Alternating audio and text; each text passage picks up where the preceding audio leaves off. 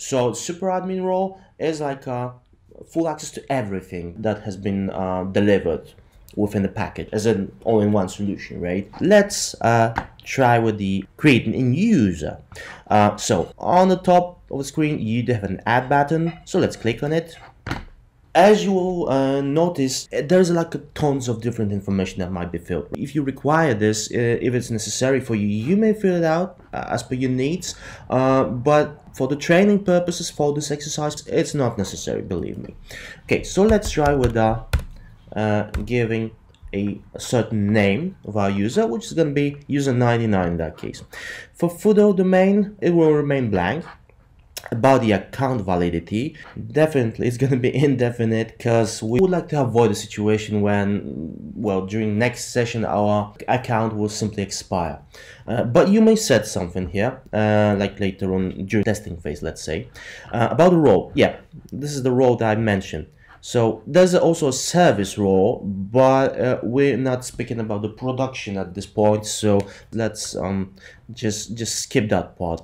Okay, so we need to select the user. About the save, by default it should be assigned to portal. About the preferred language and the domain, because within this exercise we'll be trying to assign this account to existing Active Directory, so we'll try to synchronize it. We've prepared the proper environment, so let me add concrete information here. Right, so about the authentication failures, it's not necessary, as well as enforce static password complexity. Speaking about type of the authentication we may use, except the external authentication, we do have a couple of different items, couple of different elements that might be set out, like not in concurrent, but we should treat it as a multi-factor authentication.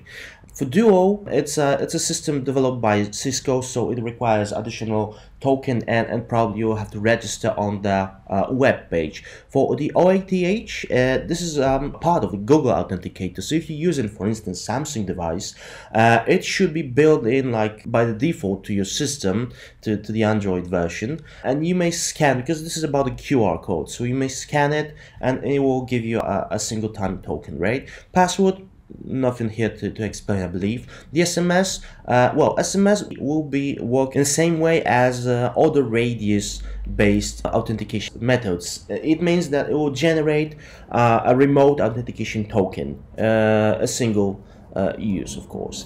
The SSH key, well, you have to add your public SSH key here, and one-time password, yeah, it's a single time password. So here, select the external authentication method.